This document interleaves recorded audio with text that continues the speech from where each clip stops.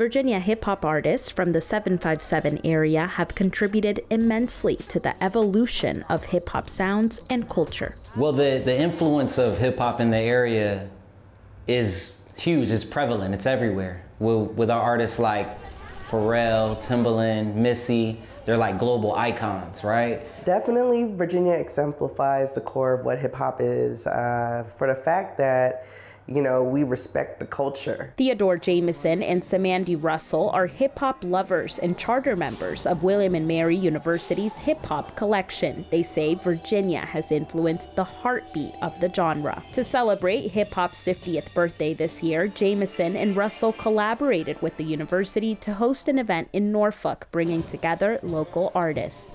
The library at William & Mary holds the most comprehensive special collection dedicated to Virginia hip-hop culture and history. Jade Guidemore is the director of special collections at William & Mary. He says the hip-hop collection was started by Kevin Kisanovich, a graduate student who was writing his dissertation on hip-hop history. The collection includes posters, photographs, flyers, brochures, newspaper articles, magazines, T-shirts, anything related to Virginia hip-hop history and culture. It also includes this flyer that got Pharrell Williams and Chad Hugo of the Neptunes recognized at a Virginia Beach High School talent show in 1992. If we don't have anything to say, hey, this happened, this flyer or this date, where hip-hop was still moving forward, then that history would be lost or erased, and we can't have that. Reporting for VPM News Focal Point, I'm Keyris Manzanares.